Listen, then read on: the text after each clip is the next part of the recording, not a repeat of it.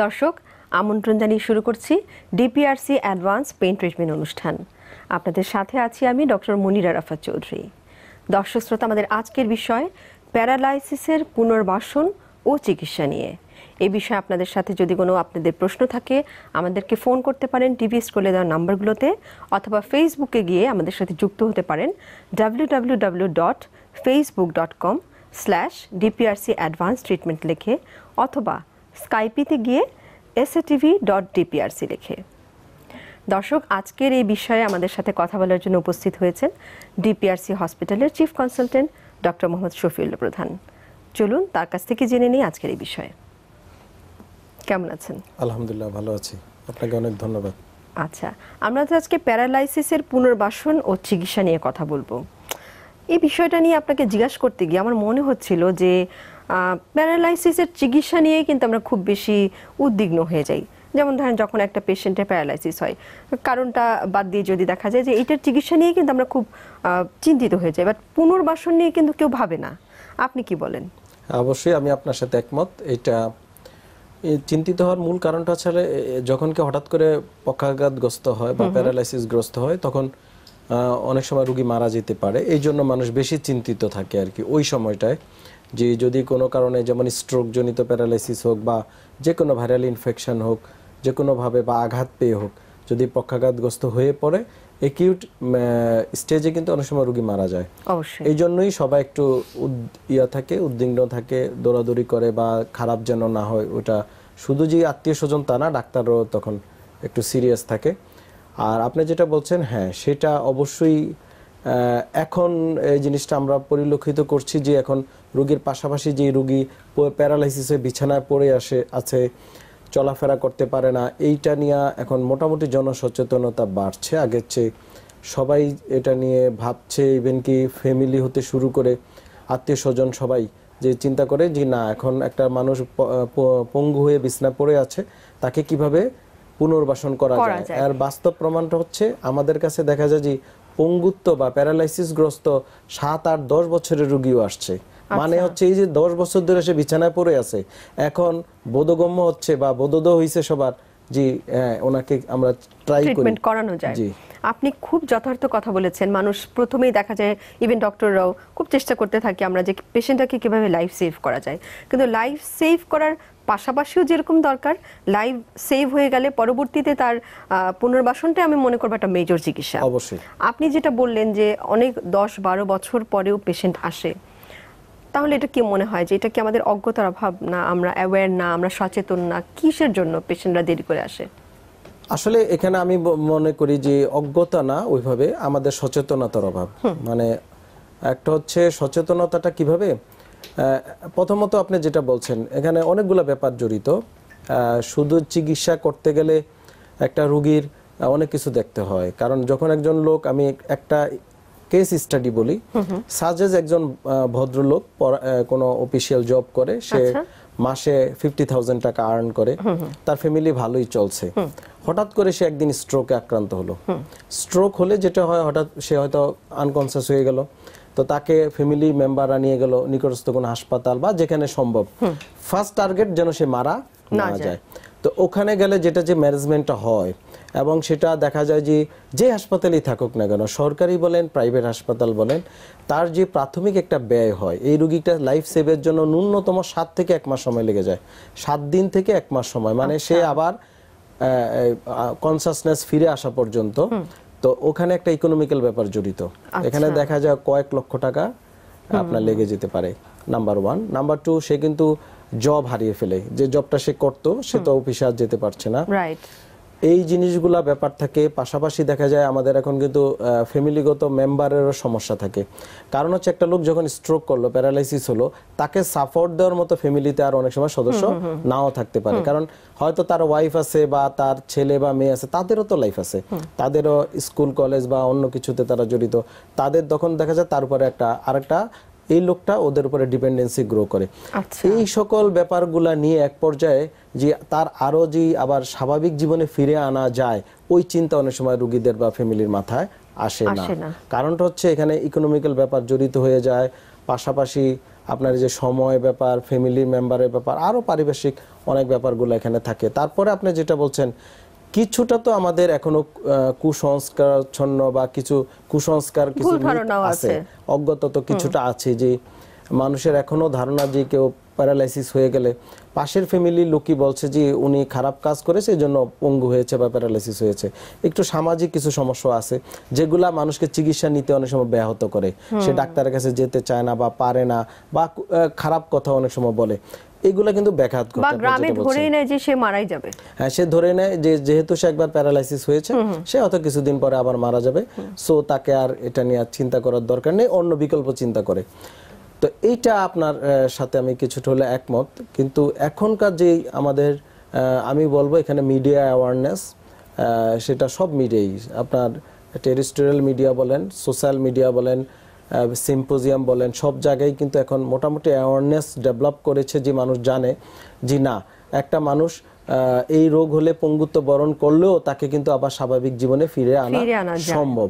যার কারণে কিন্তু এখন 10 বছর পরে রোগীরা আসছে চিকিৎসার জন্য, যে 10 বছর আগে হয়তো তাদের ওই সময় আসলেও 10 বছর আগে এই ট্রিটমেন্টের অপ্রতুলতা ছিল। রাইট, আপনি খুব যথার্থ বললেন। আসলে আপনি যেরকম কেস হিস্ট্রি নিয়ে ধরে বললেন, আমরা তো কখনো এইভাবে এত ডিপলি চিন্তা করি না।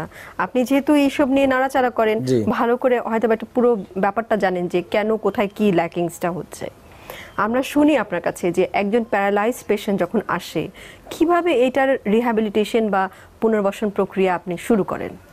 আসলে বেসিক্যালি আমি তো রিহ্যাবিলিটেশন নিয়ে কাজ করি, মানে রিহ্যাবটাই মেইন, কিন্তু যে মেডিকেল ইমার্জেন্সি যেটা, এটা আসলে অন্য ডাক্তারদের সাবজেক্ট, তারা এটা করে থাকে সাধারণত মেডিসিন বা নিউরোলজি। তারপরে তো আপনারা একটা টিম হিসেবে কাজ করেন। হ্যাঁ, আমরা টিমের অংশ, যদিও ইমার্জেন্সি ম্যানেজমেন্টের পরেই আমাদের কাজ শুরু হয়ে যায়, পাশাপাশি শুরু হয়, পাশাপাশি দুইটাই। কিন্তু ফার্স্ট ইমার্জেন্সি ম্যানেজমেন্টটা যারা করে থাকে তারা করার পর রোগী আমাদের কাছে বিভিন্নভাবে আসে। প্রথমত রোগী যে বললাম 10 বছর পরে আসতে পারে বা 10 দিন পরেও আমাদের কাছে অনেক সময় চলে আসে, অথবা আমাদের কাছে রোগী আপনার এখন অত খারাপ না বা রোগী মারা যাওয়ার চান্স নেই, তখন রোগীরা চলে আসে। তো আসার পরে আমরা ম্যানেজমেন্টের প্রথম হচ্ছে ডায়াগনোসিস, যে আগে অবশ্যই আর্লি কোনো ডায়াগনোসিস করা হয়েছে, এই রোগীটা প্যারালাইসিসের কারণ কি, সেটা হতে পারে স্ট্রোক জনিত, স্ট্রোক আবার ভাগ আছে, সেটা আমাদের দেখতে হয়। একটা টেলিফোন নিয়ে খুব ইন্টারেস্টিং কথা আপনার শুনবো, একজন অতিথি আছে আমাদের সাথে। হ্যালো দর্শক, কে বলছিলেন? জি, আমার নাম মঞ্জুর হোসেন। আচ্ছা মঞ্জুর হোসেন, আপনি যার ব্যাপারে কথা বলতে চাচ্ছেন বয়সটা উল্লেখ করে প্রশ্ন করেন। জি, আমার ছেলে বয়স এখন 21 বছর, ওর 10 বছরের সময় 11 বছরের সময় আর কি, ওর ওই যে রিউমেটিক আর্থ্রাইটিসের একটা পায়ে ব্যথা ছিল, হাঁটুতে এবং হাঁটুর নিচে নেকে। এই ব্যথার জন্য ওই ডাক্তার দেখাইছি, ওনারা ওই কটন দিছে আর কি খাওয়ার জন্য, কটন আর একটা মানে ব্যথার ওষুধ ইন্ডুমেট, এগুলো খাওয়ার পরে এখন ওই ব্যথাটা কিছুটা কম, কিন্তু এখনো পুরোপুরি সারে না আর কি। কেন, আমি কি করতে পারি? ওর বয়স কত? ওর বয়স এখন 21 বছর। 21 বছর। আচ্ছা, ও ব্যথা ছাড়া নতুন কোনো সমস্যা হচ্ছে? যেমন অন্য কোনো সমস্যা নেই, ও হ্যাংলা হয়ে আছে, মানে ওর স্বাস্থ্যটা ভালো হচ্ছে না। এমনি কি ও কি করে, পেশা কি? ও কি করে, পেশা কি? ও লেখাপড়া করে, স্টুডেন্ট। আচ্ছা, ধন্যবাদ, আমি উত্তর দিচ্ছি। ওনার ছেলের যে সমস্যাটা ডায়াগনোসড কেস, যে রিউমাটয়েড আর্থ্রাইটিস। তো রিউমাটয়েড আর্থ্রাইটিস এটা হচ্ছে অটোইমিউন ডিসঅর্ডার, মানে এটা এক প্রকার জেনেটিক্যাল একটা আর্থ্রাইটিস রোগ, যা থেকে জোড়ায় জোড়ায় ব্যথা হতে পারে এবং এর থেকেও কিন্তু পঙ্গুত্ব বরণ করতে পারে, হ্যাঁ, যদি সঠিক ট্রিটমেন্ট না হয়। তো রিউমাটয়েড আর্থ্রাইটিস রোগের চিকিৎসা হচ্ছে 3, মানে আমরা 3টা ক্রাইটেরিয়া ভাগ করি। এক হচ্ছে মেডিকেশন, 2 হচ্ছে রিহ্যাবিলিটেশন, 3 হচ্ছে আপনার অ্যাওয়ারনেস, রোগীকে বিভিন্ন জিনিস অ্যাডভাইস বা অ্যাওয়ারনেস যেটা বলে থাকে। তো মেডিকেশনে আসেন, মেডিকেশনে সাধারণত কিছু ডিজিজ মডিফাইং ড্রাগ ব্যবহার করা হয় অ্যাকর্ডিং টু রোগীর কন্ডিশন অনুযায়ী। সেক্ষেত্রে এক এক রোগীর ক্ষেত্রে এক এক রকম ড্রাগ দিতে হয় এটা ক্ষেত্রে। কিন্তু যেমন উনি যে ওষুধটা খাচ্ছে সেটা যেমন স্টেরয়েড হয়তো, হ্যাঁ, লং টাইম স্টেরয়েড ওনাকে হয়তো ব্যথা কমাবে, কিন্তু লং টাইম স্টেরয়েড ওনার এই বাচ্চার কিন্তু বড় আকারে ক্ষতি করবে। সেটা আমি চিন্তা করছি, 11 বছর ধরে খেয়ে আসছে, এটা আসলে ওয়াইজ হয়নি আমার যেটা মতে।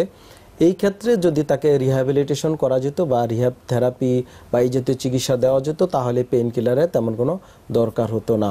আর পাশাপাশি এইসব রোগীদেরকে, যেমন উনি বলছে কিন্তু ইল হেলথ, স্বাস্থ্য ভালো না হওয়ারই কারণ আছে, কারণ খাবার দাবার কম খায়, মুভমেন্ট কম হয়। এই সকল বাচ্চা বা মানুষ যারা ব্যথাক্রান্ত তারা হাঁটতে চায় না, চলাফেরা করতে চায় না, কারণ ব্যথা বেড়ে যায়।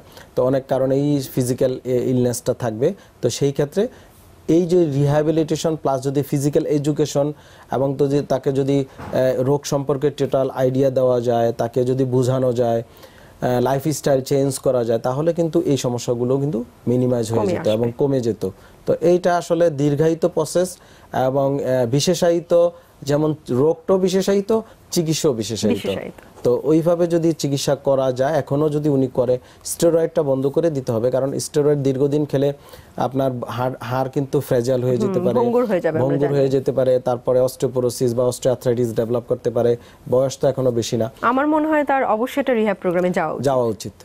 আচ্ছা, আমরা যে বিষয়টা নিয়ে আপনি কথা বলছিলেন যে অনেক কারণে স্ট্রোক হয়, আসলে দেখা যায় যে আপনাদের কাছে যখন পেশেন্ট আসে একটু স্টেবল হওয়ার পর আসলো, তখন আপনারা তো আমরা সেক্ষেত্রে যেটা দেখি যে মেডিকেল হিস্ট্রি যদি থাকে আগে থেকে, যে তার স্ট্রোক কিনা, বা অনেক কারণেই আপনার প্যারালাইসিস হতে পারে, যেমন জিবিএস, গুইলিয়ান-বেরি সিনড্রোম, বাংলাদেশে প্রায় আমরা পেয়ে থাকি। এটা একটা জীবাণু থেকে হয়ে থাকে, তো তা থেকে প্যারালাইসিস হয়। আমার মনে হয় গুইলিয়ান-বেরি সিনড্রোম সম্পর্কে অনেকেই জানেন না, অনেকে কিন্তু বুঝেই না যে যখন বাচ্চাদের জ্বরের পরে, বিশেষ করে বাচ্চারা তো বেশি আক্রান্ত হয়, জ্বরের পরে যখন তাদের বয়স্ক হলে অনেক খারাপ হয়ে যেতে পারে এবং মারাও যেতে পারে জিবিএস থেকে। মানে এটা হচ্ছে এক প্রকার পোলিওমাইলাইটিসের মতোই একটা জীবাণু। তো পোলিও ভাইরাস যেভাবে আপনার একটা বাচ্চা অবস্থা একটা বাচ্চাকে পঙ্গু করে ফেলতে পারে, তদ্রূপ জিভিএস ভাইরাস যে কোনো বয়সে যে কোনো মানুষকে ধরতে পারে। সে ইমিডিয়েট, অনেক সময় প্রপার যদি ইমার্জেন্সি মেডিকেল ম্যানেজমেন্ট না হয়, মারাও যেতে পারে। আর যদি মারা না যায় তাহলে অ্যাজ লাইক স্ট্রোকের মতো প্যারালাইসিস হবে, একটু ডিফারেন্ট টাইপ। জিবিএস রোগী কোয়াড্রিপ্যারাসিস বেশি আমরা পেয়ে থাকি, 4 হাত পাই প্যারালাইসিস বা কোয়াড্রিপ্লেজিয়া বা প্যারাসিস বা মনোপ্লেজিয়া এই টাইপের হয়। আর স্ট্রোক রোগী হেমিপ্লেজিক টাইপের হয়, এক পাশ প্যারালাইসিস, আইদার রাইট অথবা লেফট। আরও বিভিন্ন কারণে আপনার কজ থাকতে পারে, যে রোগীর হিস্ট্রি থাকতে পারে যে সে হয়তো ইনজুরি হয়ে আসছে, স্পাইনাল কর্ড ইনজুরি, মেরুদণ্ড কোনো কারণে আঘাত পেয়ে পড়ে গিয়ে, বা বাহিরে অনেক সময় আমাদের রোগী থাকে, দেখা যায় যে আপনার ইউরোপে বা স্পেশালি আফ্রিকার যে দেশগুলোতে অনেক সময় বিভিন্ন ইনজুরি নিয়ে আসে আমাদের দেশের রোগীরা, ওখানে থাকলে তা থেকে দেখা যায় যে নিচের অংশ প্যারালাইসিস। তো অনেক কারণেই প্যারালাইসিস আমাদের কাছে আসে, আমরা সেটা ডায়াগনোসিস করে থাকি। রোগটা নির্ণয় করেন যে কেন হলো। আমাদের সাথে আরেকজন অতিথি আছেন। হ্যালো দর্শক, কে বলছিলেন? আসসালামু আলাইকুম। ওয়ালাইকুম আসসালাম, কে বলছেন বলেন? জি, আমি আয়েশা হক জিকাতলা থেকে বলছি। আচ্ছা আয়েশা, আপনি যার ব্যাপারে কথা বলতে যাচ্ছেন আপনি বয়সটা উল্লেখ করে প্রশ্ন করেন, ডাক্তার সাহেব উত্তর দিবেন। জি, আমার বয়স 50। জি, আমি অনেকদিন ধরে পিঠে আর ঘাড়ের ব্যথা, মাথাটাও ঘুরে, মাঝে মাঝে আর ঘুম হয় না, কি ওইটা থেকে নাকি এটা একটু জানতে, বা এই ব্যথা আর কি। আমি ব্যথার ওষুধ মাঝে মাঝে খাই, প্যারাসিটামল আর কি। আচ্ছা, এতে কমে যায় আপনার সমস্যাটা? জি, এই যে ব্যথার ওষুধ প্যারাসিটামল খেলে কমে যায়? জি কমে, আবার আমি ওই 1-2 দিন খাওয়ার পর গ্যাপ দেই, আবার কতদিন তারপর কমে।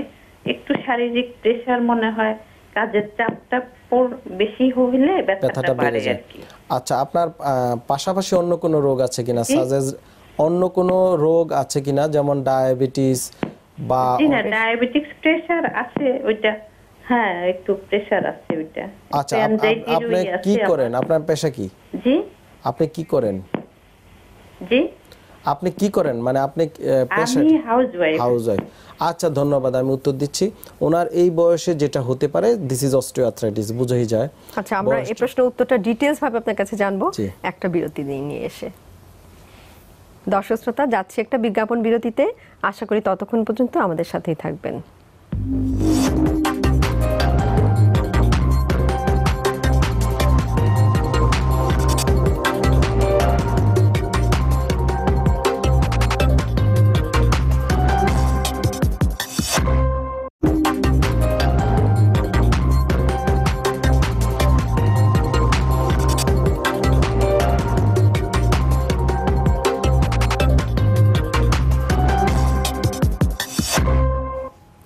দর্শক, বিরতির পর আবারও স্বাগত জানিয়ে শুরু করছি ডিপিআরসি অ্যাডভান্স পেইন ট্রিটমেন্ট অনুষ্ঠান। আমরা শুনছিলাম প্যারালাইসিস রোগের পুনর্বাসন ও চিকিৎসা নিয়ে আমাদের সাথে আছেন ডক্টর মোহাম্মদ শফিউল্লাহ প্রধান। দর্শক শ্রোতা, বিরতির আগে আয়েশা হক নামে একজন আমাদের সাথে ছিলেন অতিথি, তার প্রশ্নের উত্তরটা দিয়ে আমরা শুরু করছি। ওনার যেটা মনে হচ্ছে উনিও অস্টিওআর্থ্রাইটিসের রোগী এবং এইজিং প্রসেস জনিত এইটা এই বয়সে আপনার পিঠে বা কোমরে ঘাড়ে ব্যথা হতেই পারে। তো আমার সাজেশন, উনি যদি রেগুলার দুবেলা গরম সেক দিতে পারে, হালকা এক্সারসাইজ যেমন আপনার হাঁটা অনেক উপকারে আসবে, কুসুম গরম পানিতে গোসল করা, এগুলো অনেক উপকারে আসবে। তো এগুলো করলেই আশা করি মোটামুটি ভালো থাকতে পারবে। যেহেতু রেফার্ড পেইন নাই, হাত থেকে মানে ঘাট থেকে হাতে ব্যথা বা কোমর থেকে পায়ে ব্যথা, এই জাতীয় সমস্যা নেই। আর যেহেতু প্যারাসিটামল খেলে উনি ইমপ্রুভ হয়ে যায়, আমার মনে হয় এক্সারসাইজ, হালকা হাঁটলে, গরম শেক দিলেই অনেকাংশ উপকার আসবে। আর এই বয়সে একটু খাবার তালিকাগুলো একটু চেঞ্জ করতে হবে, যে কিছুটা আপনার ক্যালসিয়াম সমৃদ্ধ, ভিটামিন ডি সমৃদ্ধ খাবার যদি খাওয়া যায় তাহলে উপকার আসবে। আচ্ছা, অনেক রোগী অনেক প্রশ্ন করে, আমার একটা প্রশ্ন আছে, যে যেহেতু আয়েশা হক একটা প্রশ্ন করেছিলেন, আমাদের আসলে কিভাবে শোয়া উচিত? শোয়ার কি কোনো নির্দিষ্ট স্টাইল আছে, যে কিভাবে শুলে আমাদের এই পিঠ ব্যথা বা এগুলো কম হতে পারে? অবশ্যই শোয়াটা বেশিরভাগ আমরা যে রোগীগুলো পেয়ে থাকি, বসা এবং শোয়া থেকে সমস্যাটা বেশি হয়ে থাকে, যেটাকে আমরা মেকানিক্যাল ব্যাক পেইন বলে থাকি। ঘাড় ব্যথা, পিঠ ব্যথা এবং কোমর ব্যথার অন্যতম কারণ শোয়া একটা বড় সমস্যা। হ্যাঁ, তো শোয়ার ক্ষেত্রে প্রথমত বিছানা কেমন হতে হবে? আমরা বিছানা যে আইডিয়াল বিছানা যেটা বলে থাকি সেটা হচ্ছে উঁচু হতে হবে, যেমন খাট বা হাই যে কোনো উচ্চতার কোনো বিছানা হতে হবে। তার উপরে আপনার একটা পাতলা তোষক বা ম্যাট্রেস ইউজ করতে হবে, যেটার উচ্চতা নট লেস দেন 1 ইঞ্চিস, মানে 1 ইঞ্চির উচ্চতার কোনো তোষক ব্যবহার করা যাবে না। এবং যে মেজ বা আমরা গ্রাম্য ভাষায় চালি বলে থাকি, বা যেখানে শোয় বা সেটাকে আপনার, সেটা যেন অনেকের ক্ষেত্রে দেখা যায় যে উঁচু নিচু থাকে, এটা যেন না হয়, ফার্ম হতে হবে, সমান হতে হবে এবং শক্ত বলতে হচ্ছে 1 ইঞ্চি উচ্চতার কোনো ম্যাট্রেস বা তোষক ব্যবহার করতে হবে। এটা হচ্ছে আইডিয়াল যে বিছানা। অনেকে আমরা শক্ত বিছানা বলি, গিয়ে ফ্লোরিং করে, ফ্লোরিং করা সম্পূর্ণ নিষেধ, কারণ ফ্লোরিং থেকে আপনার পিঠ ব্যথা, ঘাড় ব্যথা হবে। আবার অনেকে বিভিন্ন একটু আরামদায়ক বিছানা শোয়, যেমন জাজিমে শোয় বা ম্যাট্রেসে শোয়, যেটা অনেক উচ্চতার। তো জাজিমের ক্ষেত্রে যেটা আমাদের যে রিসার্চে আসছে, যে আপনি দেখবেন জাজিম দীর্ঘদিন যখন ব্যবহার করে, রোগী যেখানে শুয়ে আছে ওই জায়গাগুলো চেপে যেতে পারে নিচের দিকে, তখন স্পাইনাল যে কার্ভেচার আছে, আমাদের মেরুদণ্ডের যে কার্ভটা কিন্তু স্ট্রেট নয়, কার্ভটা কিন্তু তখন নষ্ট হয়ে যেতে পারে। তা থেকে পিঠ ব্যথা বা বিভিন্ন শারীরিক সমস্যা হতে পারে। আবার অনেকে স্প্রিং ম্যাট্রেস ইউজ করে। স্প্রিং ম্যাট্রেসটা কিছুটা হইলো বেটার, মেডিকেটেড। কেন? কারণ স্প্রিং ম্যাট্রেসটা যদিও শেষ হয়, রিকয়েলিং হয়, মানে উল্টো আবার তার উপরে প্রেসার ক্রিয়েট করে। কিন্তু জাজিমের ক্ষেত্রে এটা হয় না, জাজিম কিন্তু রিকয়েলিং হয় না, চেপে যায় বা দেবে যায়। তো স্প্রিং ম্যাট্রেস ইউজ করতে পারে, কিন্তু সেই ক্ষেত্রে দেখা যাবে যে আবার 3-4 বছর পর পর ওই ম্যাট্রেসটা চেঞ্জ করতে হবে। আমাদের সাথে একজন দর্শক আছেন। হ্যালো, হ্যাঁ, কে বলছিলেন? আমি ঘোষণারা বলবো। আচ্ছা, আপনি যার ব্যাপারে কথা বলতে চাচ্ছেন বয়সটা উল্লেখ করে প্রশ্ন করেন।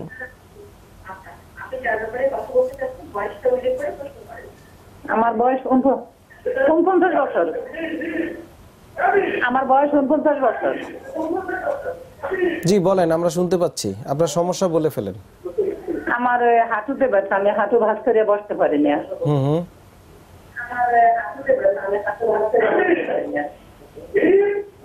আচ্ছা, কোমরে ব্যথা, পিঠ ব্যথা, কোমরের ছালা অংশের মধ্যে ব্যথা করে অনেক।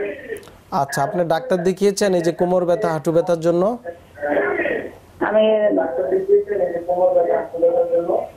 আমি ওই ঢাকা অ্যাপোলোতে দেখাইছি আরো 2-3 বছর আগে। তারপরে পিজি হাসপাতালে এমকে দত্তকেও দেখাইছি। ওনারা কি চিকিৎসা দিয়েছেন? এখন কি অবস্থা আপনার? তারপরে দেখাইছি বরিশাল, 2 বার দেখাইছে। এখন আমি বর্তমানে কোনো ঔষধ খাই না, কোনো উপকার পাই না, এই জন্য কোনো ঔষধ খাই না। আচ্ছা, আপনার হাঁটু ভেঙে বসতে পারেন? না, হাঁটু ভেঙে আমি বসতে পারি না। আচ্ছা, ধন্যবাদ, আমি উত্তর দিচ্ছি। ওনার যে সমস্যা, এটা অস্টিওআর্থ্রাইটিস, যেটা এই বয়সে সাধারণত হয়ে থাকে। হাঁটুতে হাড় ক্ষয় রোগ এবং কোমরেও হাড় ক্ষয় রোগ। যে কারণে দেখা যায় যে হাঁটু ভেঙে নিচে নামাজ পড়তে কষ্ট হয়, সিঁড়ি বেয়ে উঠতে কষ্ট হয়, বা নিচে বসার ক্ষেত্রে রুগী কিন্তু বসতে পারে না, হাঁটুতে ব্যথা হতে পারে। অনেকের পাশাপাশি হাঁটু ফুলে যেতে পারে অস্টিওআর্থ্রাইটিসের ক্ষেত্রে, এবং কিছুটা ব্যথাটা আপনার একটু জ্বালা পোড়া টাইপের হবে, মানে রুগী বলবে যে গরম হয়ে উঠে বা জলে, এই টাইপের কমপ্লেইন আসতে পারে। তো এই রুগীগুলার অনেকগুলা ব্যাপার হচ্ছে। এই প্রথম চিকিৎসা হচ্ছে এটার ক্ষেত্রে রিহ্যাবিলিটেশন বেস্ট ট্রিটমেন্ট এবং বিভিন্ন থেরাপিউটিক পদ্ধতিতে চিকিৎসা করতে হবে। পাশাপাশি রুগীকে অতিরিক্ত ওজন হলে ওজন কমিয়ে ফেলতে হবে, এবং আমাদের রুগীদের অনেক সময় ধারণা যে ব্যথা হলে যে বসে থাকবে বা হাঁটা চলাফেরা নিষেধ, এটা করা যাবে না। ট্রিটমেন্ট পাশাপাশি তাকে লাইফস্টাইল চেঞ্জ করতে হবে, মুভমেন্ট করতে হবে, এক্সারসাইজগুলো নিয়মিত করতে হবে। উঠবস না করতে পারলে সেটা থেরাপির মাধ্যমে আবার তাকে উঠবস করাতে হবে, তাহলে কিন্তু জয়েন্টগুলো ভালো থাকবে। না হলে কিন্তু আস্তে আস্তে আপনার যখন জোড়া যদি আপনি ইউজ না করেন, তাহলে কিন্তু আপনার যে ডিজেনারেটিভ চেঞ্জটা কিন্তু আস্তে আস্তে আরও বাড়তে থাকতে পারে। তো দর্শক, আপনি যদি রিহ্যাব থেরাপি সঠিকভাবে নিতে পারেন, এই সমস্যাগুলো চলে যাবে। আর দীর্ঘমেয়াদী ব্যথার ওষুধ ভালো না, আপনি যদিও এখন আর ওষুধ খাচ্ছেন না, কিন্তু আপনি এই ট্রিটমেন্ট যদি এখন কন্টিনিউ না করেন, তাহলে কিন্তু সমস্যাটা আরও বাড়তেই থাকবে। কারণ হচ্ছে এটা এক প্রকারের ডিজেনারেটিভ রোগ, আস্তে আস্তে বাড়তেই থাকতে পারে, মানে বয়স বাড়ার সাথে সাথে আরো সমস্যা হবে। দর্শক, আপনাদের জন্য বলছি, আমাদের ফেসবুকের অ্যাড্রেস হচ্ছে www.facebook.com/DPRC Advanced Pain Treatment। ফেসবুকে আমাদের সাথে যুক্ত হয়েছেন একজন দর্শক, তার কথা পড়ছি। হাই, সে লিখেছে, this is Jewel from Dubai. I am suffering back pain with right leg from since 5 years. I have been Apollo Hospital in Chennai, but nothing. I get improved so. I am planning meet with Dr. Safiullah Pradhan. How to make this appointment? আচ্ছা, আমরা জানি আপনার সাথে কিভাবে appointment করতে হয়, কিন্তু তার সমস্যা হচ্ছে ব্যাক পেন। আমরা কিন্তু গত প্রোগ্রামেও দেখেছি যে আপনার সাথে একজন প্রবাসী ভাই এসেছিলেন এবং তার কিন্তু ব্যাক পেনের সমস্যা হচ্ছিল। আমরা জানি যে বাইরের যারা কাজ করছেন দীর্ঘদিন ধরে, তারাই এসবে বেশি আক্রান্ত হয়, যে বিষয়ে কথা বলছিলাম আমরা। জি, ওনার ক্ষেত্রে যেটা উনি বলেছে এটা বুঝেই যায় PLID। আর অ্যাপয়েন্টমেন্ট অবশ্যই হাসপাতালের নাম্বার আছে, যদি ওখান থেকে ফোনে যোগাযোগ করে পেয়ে যাবে। আর আমরা কথা বলছিলাম স্ট্রোক জনিত প্যারালাইসিস নিয়ে।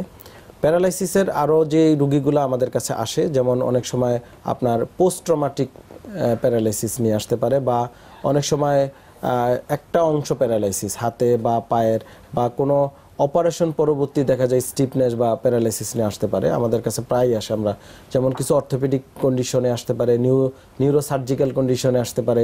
মানে আসলে প্যারালাইসিস আমরা যে সবসময় একটা মানে বুঝি যে স্ট্রোক ছাড়া হচ্ছে না, সেটা কিন্তু না। আপনি এটা বিশদভাবে বললেন যে অনেক কারণে আমাদের প্যারালাইসিস হতে পারে। এক্স্যাক্টলি। এবং রিহ্যাবিলিটেশন মানে প্রত্যেকটা রোগের ক্ষেত্রে রিহ্যাবিলিটেশন প্রসিডিউরও ভিন্ন। মানে এই ক্ষেত্রে যে পদ্ধতিগুলো ইউজ করা হয়, সাজেস কারো হাত হয়তো অপারেশন করা হয়েছে, কোনো নেইল প্লেট বা স্ক্রু লাগানো আছে, সে হয়তো হাতটা এখন আর মুভমেন্ট করতে পারে না। তো এই ক্ষেত্রে আমরা যে রিহ্যাবিলিটেশন প্রসিডিউরে যাব, সেটার আরেকটা হাতেও প্যারালাইসিস, কিন্তু সেটাতে কোনো নেইল প্লেট বা স্ক্রু নেই, দুইটা একরকম হবে না, ডিফারেন্ট পদ্ধতিতে আমরা ট্রিটমেন্ট করে থাকি। এটা এই জন্য প্রত্যেকটা কেসেরই আপনার হিস্ট্রি নিতে হবে, তার আগে প্রিভিয়াস ডাটা আমাদের লাগবে, পাশাপাশি অ্যাসোসিয়েটেড কোনো রোগ আছে কিনা সেটাও দেখতে হবে। যেমন স্ট্রোকের রোগীগুলো আমাদের যে অভিজ্ঞতা হয়েছে, আমরা রিহ্যাব করি, আমাদের যখন DPRC-তে ভর্তি হয়, দেখা যায় যে অনেক সময় 1 মাসে মোটামুটি রোগী ভালো চলাফেরা শুরু করেছে, বাট হঠাৎ করে আবার রোগী খারাপ হয়ে যেতে পারে। এটাও একটা ইম্পর্টেন্ট ব্যাপার, কারণ যদি রোগীর হাই ব্লাড প্রেশার থাকে, যদি ডায়াবেটিস থাকে, যদি আনকন্ট্রোল কার্ডিয়াক কোনো ডিজিজ থাকে, এই জন্য পাশাপাশি ওই রোগগুলোকে আপনার নিয়ন্ত্রণে রাখতে হবে। এই জন্য মাল্টিডিসিপ্লিনারি অ্যাপ্রোচ, মানে রিহ্যাবিলিটেশন প্রসেসটাই হচ্ছে মাল্টিডিসিপ্লিনারি অ্যাপ্রোচ।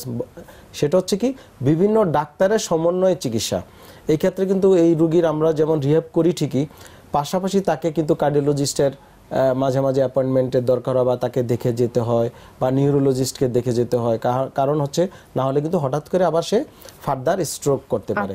তো এই জিনিসগুলো আসলে একটা রিহ্যাব টিম এবং একসাথে কাজ করা, এইগুলা বাংলাদেশে এখন শুরু হয়েছে, কিন্তু পর্যাপ্ত না। মানে আমরা সবাই ট্রাই করছি এবং মোটামুটি বাংলাদেশে এখন প্রায় বিভিন্ন জায়গায় কিন্তু একটা টিম হিসাবে অনেকেই কাজ করছে, যেটা রোগীদের অনেকাংশেই উপকারে আসতেছে। আমরা দেখতেছি যে তাদের যে রোগী একেবারেই বিছানা পড়ে থাকতো, এখন কিন্তু মোটামুটি চলাফেরা করতে পারে, হাঁটা চলাফেরা করতে পারে, তার ব্যক্তিগত কাজও যদি সে করতে পারে অবশ্যই সেটাও খুব জরুরি। এটাও একটা ইম্পর্টেন্ট, কারণ এই ব্যক্তিগত কাজ না করার কারণেই দেখা যায় আরেকটা ফ্যামিলি মেম্বার সে আটকে যাচ্ছে। শুধু তাই না, আমি আপনার কাছ থেকে শিখেছি একটা জিনিস, যে স্ট্রোকের বা প্যারালাইসিস রোগীকে যারা হ্যান্ডেল করে বাসায়, তারা যে 2-3 জন থাকে, তারা কিন্তু PLID-তে ভুগে। সেই রোগীকে উঠানো বসানো করতে করতে তারাই অসুস্থ হয়ে যায়। আমাদের সাথে একজন টেলিফোনে দর্শক আছে। হ্যালো দর্শক, কে বলছিলেন? হ্যালো, আসসালামু আলাইকুম। ওয়ালাইকুম আসসালাম। আপনি টেলিভিশনের ভলিউমটা একদম কমিয়ে কথা বলেন। আমি উত্তরাত্রি বলছি, আব্দুর রহিম। আমার মাজায় অনেকদিন ধরে ব্যথা। আমার এই মেরুদণ্ড সোজা ব্যথাটা যখন যত উপরে উঠে, তখন আমার পেট বা বুকে ব্যথা করে, লাঞ্চে ব্যথা করে। ওই মেরুদণ্ড ব্যথা যদি না থাকে তাহলে আমি ভালো, আর যদি মেরুদণ্ড বেদনা যখন উঠে, তখন আমার এই পুরা পেট বুক বেদনা করে। আমি অনেক এক্সরে করছি, অনেক ওষুধ, কিন্তু কমতেছে না। আপনার বয়স কত? আপনি কি করেন? আমার বয়স 46। আপনি কি করেন, পেশা কি?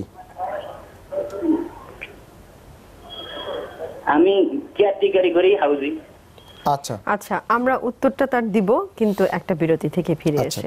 আমি জানি যে তার এই উত্তরটার মধ্যে আমাদের অনেক আরো দর্শকদের উত্তরও আছে। দর্শক শ্রোতা, যাচ্ছি একটা বিজ্ঞাপন বিরতিতে। আশা করি ততক্ষণ পর্যন্ত আমাদের সাথেই থাকবেন।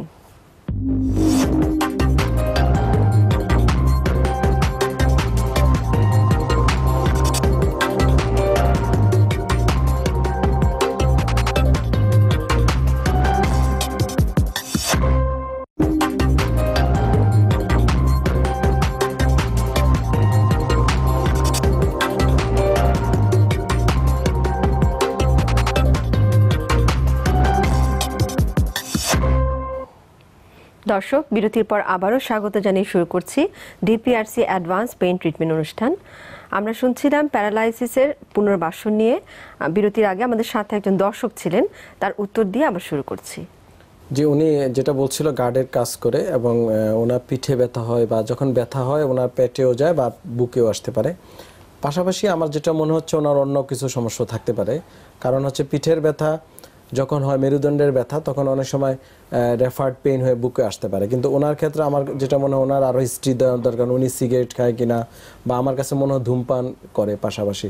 তো অনেক সময় পিঠে যদি ব্যথা হয়, যেটা চেস্টে আসতে পারে, লাংসে বা পেটে অনেক সময় রেফার্ড পেইন হতে পারে। তো আমি যেটা বলবো ওনার ক্ষেত্রে, যদি মেরুদণ্ডে একটা MRI করলে যে কোনো সমস্যাটাই বোঝা যাবে যে অন্য কোনো খারাপ কিছু আছে কিনা। আর পাশাপাশি গরম সেক দিতে পারে। যদি ধূমপান করে বা এই জাতীয় কোনো খাবারের সমস্যা থাকে, অনেকের অ্যালকোহল খেতে পারে, বা বিভিন্ন আপনার তৈলাক্ত খাবার থেকে অনেক সময় পেটে বা বুকে জ্বালা পোড়া বা ব্যথা হতে পারে, এগুলো অ্যাভয়েড করতে হবে। আচ্ছা, আমরা প্যারালাইসিসের পুনর্বাসন নিয়ে শুনছিলাম, এবং আপনি মোটামুটি অনেকটাই আমাদেরকে বলেছেন আজকে যে পুনর্বাসনের আসলে অনেকগুলো ফ্যাক্টর আছে। তার রোগটা কীরকম, কতদিনের পুরনো, এগুলোর উপরে ডিপেন্ড করে। এবং যেটা আমি লাস্টে বলছিলাম, যে আপনাদের কাছ থেকে শুনেছি যে প্যারালাইসিসের রোগীর এই দেখভাল করতে গিয়ে বা ট্রিটমেন্টের সাথে যারা দেখাশোনা করেন, তাদের অনেক সময় PLID রোগে ভুগতে থাকেন। এত এই রোগীকে, ভারী রোগীকে উঠানো বসানো। সেক্ষেত্রে প্যারালাইসিসের এরকম যখন রোগীরা আপনাদের কাছে আসে, আপনার কি মনে হয় যে আপনি কতটা সাকসেসফুল এই প্যারালাইসিসের পুনর্বাসনে? ধন্যবাদ। আসলে আমি আগে শুরুতেই বলছিলাম যে প্যারালাইসিস কজটা হচ্ছে ইম্পর্টেন্ট, আর হচ্ছে আপনার রোগী কখন আমাদের কাছে আসলো, দুইটা জিনিস, মানে টাইমটাও খুব ইম্পর্টেন্ট। হ্যাঁ, ইম্পর্টেন্ট। কিছু রোগ আছে যেটা আমরা বলে দিচ্ছি এখনই, যেমন মাসেলস কিছু ডিজিজ আছে, যেমন মায়োপ্যাথি, তারপরে আপনার মোটর নিউরন ডিজিজ, যেটা আপনার নিউরোলজিক্যাল কন্ডিশনের সবচেয়ে খারাপ যে রোগগুলা, এই রোগগুলা সাধারণত পৃথিবীর কেউই সাকসেস হয় নাই, কোনো ট্রিটমেন্টই সাকসেস হয় নাই। সাকসেস বলতে হচ্ছে রোগী ভালো হয়ে আবার স্বাভাবিক জীবনে ফিরে আসার চান্স কম থাকে। তো সেই ক্ষেত্রে যেমন আমরা মায়োপ্যাথি নিয়ে যেহেতু কথা বলছি, মায়োপ্যাথি এমন একটা রোগ সাধারণত কয়েকটা স্টেজে হতে পারে, বাচ্চাদেরও হতে পারে, মধ্যবয়সও হতে পারে।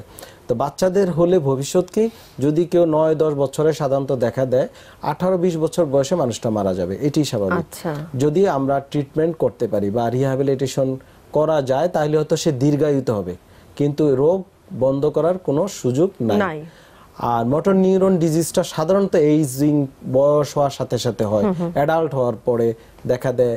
এই রোগগুলোকেও আমরা রিহ্যাব করলে দীর্ঘায়িত হবে রোগী, সহজেই মারা যাবে না বা নিজে চলাফেরা করে চলতে পারবে। কিন্তু প্রগ্রেসিভ ডিজিজ মানে ব্যাড, মানে খারাপ রোগ, যেগুলো প্রগনোসিস খারাপ, কিন্তু আপনার অন্য যেই রোগগুলা সবচেয়ে বেশি প্যারালাইসিস আক্রান্ত, যেমন 1 নম্বরে স্ট্রোক, বিভিন্ন ইনফেকশন থেকে যে রোগ, যেমন জিবিএস থেকে, পোলিওমাইলাইটিস থেকে বা সোয়েন্সো, যে কোনো আপনার নিউরাইটিস থেকেও আপনার প্যারালাইসিস হতে পারে, এনকেফালাইটিস বা ব্রেনের বিভিন্ন ইনজুরি বা ব্রেন টিউমার থেকে বা spinal cord injury, road accident, অন্য যে কজগুলা যেটা মেজর অংশই দখল করে আছে, প্রত্যেকটা রোগী রিহ্যাবিলিটেশন করা সম্ভব এবং তার দীর্ঘায়ুও পাওয়া সম্ভব যদি চিকিৎসা আমরা রিহ্যাবিলিটেশন করতে পারি, আবার স্বাভাবিক জীবনে ফিরে আসবে, ইভেন কি তার যে কোনো কাজেও সে আবার যেতে পারে। আমাদের সাথে একজন দর্শক আছেন। হ্যালো দর্শক, কে বলছিলেন? জি, আসসালামু আলাইকুম। ওয়ালাইকুম আসসালাম। দর্শক, প্রথমেই বলছি আপনার টেলিভিশনের ভলিউম কমিয়ে আমাদের সাথে কথা বলুন, আপনার নাম বলুন এবং যার ব্যাপারে কথা বলতে চান বয়সটা উল্লেখ করে প্রশ্ন করুন, ডাক্তার সাহেব উত্তর দিচ্ছেন। জি, আমি শাওন জামালপুর থেকে বলছি, আমি স্টুডেন্ট, আমার এজ 21। বলেন। জি, আমি হচ্ছে অনার্স সেকেন্ড ইয়ার পড়ি। আমার ফার্স্ট ইয়ার ফাইনাল পরীক্ষার পর শুরু থেকে আমার কাঁধে বসে অনেকক্ষণ পড়ার জন্য কাঁধে প্রচন্ড ব্যথা করে। মানে এখন রেগুলার পড়তে হলেও মানে 1 ঘন্টা পড়ার পর 2 কাঁধে প্রচন্ড ব্যথা করে, মানে বসে থাকতে পারি না। তুমি পড়ালেখা করো কিভাবে, চেয়ারে বসে না খাটে বা নিচে বসে? চেয়ারে বসে পড়ি, কিন্তু হচ্ছে এখন চেয়ারে বসে পড়তে পারি না, 1 ঘন্টাও পড়তে পারি না, এর জন্য এখন শুয়ে পড়তে হয়। শুয়ে পড়ো? আচ্ছা, এমনিতেই আগে যখন তুমি ভালো ছিলা তখন কিভাবে পড়ালেখা করতে? চেয়ার টেবিলে? আমি রেগুলার চেয়ার টেবিলে বসে পড়ি, কিন্তু এখন সমস্যা হওয়ার জন্য মানে আমি আধা ঘন্টা পড়ার পরে আমার 2 কাঁধে প্রচন্ড ব্যথা করে, আমি বসতে পারি না। আমি ভেবেছিলাম বাতাসে বেশি বাতাস লাগার জন্য, কিন্তু এখন দেখি ফ্যান অফ করে বসলেও মানে আমি বসে থাকতে পারি না। আচ্ছা, তোমার পাশাপাশি পড়ালেখার পাশাপাশি কি তোমার কম্পিউটিং করতে হয় বা মোবাইল ফোন বা ট্যাব এই জাতীয় কোনো ডিভাইস তুমি ব্যবহার করো? সরি, হ্যাঁ, লেখাপড়ার পাশাপাশি তুমি কোনো কম্পিউটিং করো কিনা? কোনো ল্যাপটপ, মোবাইল ফোন বা ট্যাব এই জাতীয় কোনো ডিভাইসে অনেক সময় কাজ করতে হয়, বসে থাকতে হয় বা করো কিনা? না, এরকম কোনো কিছু করতে হয় না। আচ্ছা, ধন্যবাদ, আমি উত্তর দিচ্ছি। কিন্তু আমার হচ্ছে বসে পড়া থেকে শুরু হয়েছে ব্যথাটা, আগে ছিল না। ঠিক আছে শাওন, আমরা উত্তরটা শুনে নিচ্ছি। শাওনের যে সমস্যাটা বুঝেই যাচ্ছে মেকানিক্যাল সমস্যা, এটা স্টুডেন্টদের প্রায় আমরা এখন পেয়ে থাকি অনেকগুলা কজ, এবং কিন্তু দেখবেন সবাই অ্যাওয়ারনেস ডেভেলপ করছে। বাচ্চাদের কিন্তু পিঠ ব্যথা নিয়ে আসে আমাদের কাছে, দেখবেন তার যে ব্যাগে সে স্কুলে ব্যাগটা নিয়ে যায়, যদি ব্যাগ সে 1 কাঁধে নেয় তাহলে পিঠে ব্যথা হতে পারে। ব্যাগে যদি অতিরিক্ত ওজন হয় তা থেকে ব্যথা হতে পারে। বসার ভঙ্গি, স্টুডেন্টরা বসার ক্ষেত্রে অনেক সময় সামনে কুঁজো হয়ে বসে পড়ালেখা করে, অনেকে খেয়াল করে না, অনেকে ফ্লোরে বসে মেঝে বসে পড়ালেখা করে, সামনে ঝুঁকে পড়ালেখা করে। আর এর ভিতর যোগ হয়েছে আমাদের বিভিন্ন ডিভাইস, যেমন মোবাইল ফোন, ল্যাপটপ, ট্যাব, সারাদিনই সামনে ঝুঁকে আপনার ইউজ করা হচ্ছে। এই সকল কারণে ব্যাক মেকানিক্যাল নেক পেইন হতে পারে, ব্যাক পেইন হতে পারে, মাসেল স্পাজম হতে পারে, স্ট্রেন হতে পারে, এই সকল কারণে এই সমস্যাগুলো হয়। তা আমার মনে হয়, আমি কিন্তু বলছি এবং আবারও বলি, বসার ক্ষেত্রে সোজা হয়ে বসতে হবে, স্ট্রেট বসতে হবে। 1 নাগারে 1-2 ঘন্টার বেশি বসে পড়ালেখা করা যাবে না, একটু উঠে যেতে হবে, আবার এসে বসতে হবে। এই অভ্যাসগুলো মেনে চলো। পাশাপাশি ঘাড়ে গরম সেক দাও, আর একটু ব্লাড প্রেশারটা দেখে রাখো। অনেক সময় লো ব্লাড প্রেশার থেকেও ঘাড়ে ব্যথা হতে পারে, তো সেই ক্ষেত্রে তো স্যালাইন খেতে হবে, ওআরএস খেলেই সমস্যার সমাধান হয়ে যাবে। আচ্ছা দর্শক, আমাদের সাথে ফেসবুকে একজন যুক্ত হয়েছেন, তার প্রশ্নটা পড়ছি। আমি মিথিলা, আমার এজ 18, আমার 5 ইয়ার্স যাবত কোমরে ব্যথা। আগে ব্যথা ডান পাশে ছিল, পায়ে নামতো, এখন ব্যথাটা মেরুদণ্ডের লাস্ট পোর্শনে আছে। বসতে শুতে প্রবলেম হয়। আমার এক্সরে করিয়েছিলাম, কিছুই পাইনি, পেন কিলার খেয়েছিলাম। আমার ওয়েট 64 কেজি, থাইরয়েডের প্রবলেম আছে। তার কিন্তু অনেকগুলো প্রবলেম আছে। 18 ইয়ার্স এ 64 কেজি, আবার থাইরয়েডের প্রবলেম সমস্যা। এটা মেকানিক্যাল ব্যাক পেইন, যেটা লাস্ট এখন যে সমস্যাটা এটা মনে হচ্ছে কক্সিডাইনিয়া, যেটা হয় মহিলাদের বা মহিলা না যে কোনো মানুষেরই হতে পারে। স্পেশালি লাস্ট আমাদের স্পাইনের লাস্ট যে অংশ, সেটা আমরা কক্সিস যে বোনটা আছে সেখানে ইনজুরি হতে পারে। সেটা আসলে বসার ভঙ্গির থেকে হয়ে থাকে। সামনে বসলে বা অনেকে পীড়া বা মাটিতে বসে, ফ্লোরে বসে, শক্ত জায়গায় বসে, আবার রিক্সা চড়ায় অনেকে, রিক্সা যে আপনার যে সিটে বসে সেটা কিন্তু অনেক সময় হার্ড থাকে, তা থেকে কিন্তু ইনজুরি হতে পারে, প্রায় হয়ে থাকে। কক্সিডাইনিয়া বলেন আর এই জাতীয় ব্যাক পেইন যাই হোক না কেন, এগুলো অল আর মেকানিক্যাল, মানে রোগী নিজেই তৈরি করেছে। জাস্ট লাইফস্টাইল চেঞ্জ করা দরকার, যে বসার ভঙ্গি চেঞ্জ করা দরকার, বা যে কোনো জায়গায় বসে পড়বে না, বা যে কোনো জায়গায় বসে বসে কাজ করবে না, এগুলা করতে হবে। পাশাপাশি ওনার থাইরয়েডের সমস্যা আছে। তো থাইরয়েডের সমস্যা যে প্রবলেম হতে পারে সেটা অতিরিক্ত ওজন হতে পারে, সেটা অবশ্যই একজন হরমোনের ডাক্তার দেখিয়ে ওষুধ খেয়ে যেতে হবে। আর এই সকল ক্ষেত্রে ব্যথা জাতীয় ব্যথানাশক কোনো ক্রিম বা মলম ব্যবহার করা যেতে পারে, উপকারে আসবে। স্পাইন কারেকশন বিভিন্ন টিপস পাওয়া যায়, ইন্টারনেটও পাওয়া যায়। আমরা বলি যে কিভাবে বসতে হবে, বসার ভঙ্গিটা কি হবে, পীড়া বা মাটিতে না বসে চেয়ারে বসার ক্ষেত্রে, চেয়ারও কিন্তু আপনারা দেখবেন বিভিন্ন কোম্পানি বিভিন্ন স্টাইলে বানায়, এবং এই যে চেয়ার দেখবেন আপনি দুই কোম্পানির দুই টাইপের চেয়ারে যখন বসবেন দেখবেন একটাতে দীর্ঘদিন বসলে ভালো, আরেকটাতে বসলে ব্যথা শুরু হচ্ছে। এই জিনিসগুলো কিন্তু আমাদের অ্যাড্রেস করতে হবে, যে বসা চলা ফেরায় বিভিন্ন সমস্যা থেকেই সাধারণত এই জাতীয় সমস্যা হয়ে থাকে। আচ্ছা, অনেকেই জানতে চান যে কিভাবে শুলে, কোন পজিশনে শুলে ভালো, সেটা কি চিত হয়ে শোয়া ভালো না কাত হয়ে শোয়া ভালো, কোন পজিশন? ধন্যবাদ। আমরা ইতিপূর্বেই বিছানার বর্ণনা দিয়েছিলাম। এখন শোয়ার ক্ষেত্রে প্রথমত যে শোয়ার যে বিছানায় যাওয়ার ক্ষেত্রে আমরা কাত হয়ে শুতে বলি, মানে যাওয়ার ক্ষেত্রে জাস্ট যাওয়া আর উঠার ক্ষেত্রে কেউ যেন ডাইরেক্ট গিয়ে একেবারে পিছন দিয়ে শুয়ে পড়লো বা উপর হয়ে শুয়ে পড়লো, এটা না করে সে আগে বিছানার পাশে বসবে, দেন একদিকে কাত হয়ে শোবে। আবার উঠার সময় সেম, একদিকে কাত হয়ে আবার সে এক হাতে ভর দিয়ে উঠে যেতে পারে। এটা হচ্ছে উঠা বসার যে পদ্ধতি। আর শোয়ার ক্ষেত্রে স্পেশাল তেমন কোনো বাইন্ডিংস নাই, সে কাত হয়ে শুতে পারে, চিত হয়ে শুতে পারে, উপর হয়ে শুতে পারে। উপর হয়ে শুলে যে সমস্যাটা, দীর্ঘমেয়াদী উপর হয়ে শুলে চেস্টে কিছু ব্যথা বেদনা হতে পারে। তো অন্য যে ভঙ্গিগুলো আছে কাত হয়ে শোয়া বা চিত হয়ে শোয়া, সেগুলো আইডিয়াল ভঙ্গি, এতে কোনো সমস্যা নাই। এবং ন্যাচারালি দেখবেন মানুষ যখন আপনি যদি শোয়ার সময় চিত হয়ে শোন, আপনি নিজেও জানবেন না যে কাত হয়ে গিয়েছেন, এটা ন্যাচারালি হয়ে থাকে, এটা কোনো নিষেধাজ্ঞা নেই। তবে হ্যাঁ, বালিশটা অবশ্যই একটা পাতলা বালিশ হইতে হবে, দুটো বালিশে শোয়া যাবে না। আবার অনেকে দেখবেন সোফায় শুয়ে আছে, বা একটা ডিভাইনে শুয়ে আছে, বা একটা ছোট একটা স্পেসে শুয়ে আছে কুজো হয়ে, এই জাতীয় কোনো স্পেসে শোয়া যাবে না। আমরা শেষেও চলে আসছি। আমরা আপনার কাছে একটু জানতে চাচ্ছি যে প্যারালাইসিসের পুনর্বাসন নিয়ে কথা বললেন। সাধারণত যেই রোগের জন্য আসলে প্যারালাইসিস হচ্ছে, আপনি বললেন মেজরিটি যেটা স্ট্রোক রিলেটেড, এরকম যদি ধরেন একজন স্ট্রোকে যখন একজন পেশেন্ট ফিট হয়ে গেছে পুনর্বাসনে আসার জন্য, আপনার কাছে আসলে সাধারণত কতদিন পর্যন্ত থাকা লাগতে পারে? যদি রোগীরা আর্লি আসে, মানে আমরা 1 মাসের ভিতরে স্ট্রোক পরবর্তী 1 মাসের ভিতরে রোগী পেয়ে থাকি, তাহলে ম্যাক্সিমাম 1.5 থেকে 2 মাস লাগতে পারে। অনেক সময় 15-20 দিনও রোগী ভালো হয়ে যায়। সেক্ষেত্রে কি সে পরবর্তীতে যে কাজ করছিল, যেমন ধরেন একজন ব্যাংকার, সে আবার ফিরে যেতে পারবে তার জবে? ইট ডিপেন্ডস অন আপনার কতটুকু তার ড্যামেজ হলো, আচ্ছা, তার উপরে। আর দ্বিতীয় হচ্ছে ড্যামেজের পাশাপাশি তার সেই রিহ্যাবিলিটেশন পদ্ধতিগুলোর সাথে ম্যাচ করতেছে কিনা, আমরা কতটুকু সাকসেস, তার উপরে বিভিন্ন। এখানে আসলে রিহ্যাবিলিটেশন এক এক রোগীর ক্ষেত্রে এক এক পদ্ধতিতে আমাদের করতে হয়, মানে পার্সন টু পার্সন ভ্যারি করে। তবে সাধারণত নেয়ার অ্যাবাউট চলে যায়। এবার একেবারে যদি ইসকেমিক যে স্ট্রোকগুলো আছে ব্রেনে, আপনি জানেন 2 টাইপের স্ট্রোক হয়ে থাকে। ইসকেমিক স্ট্রোকের রোগী প্রায় 95 থেকে 100% রিকভারি আসে।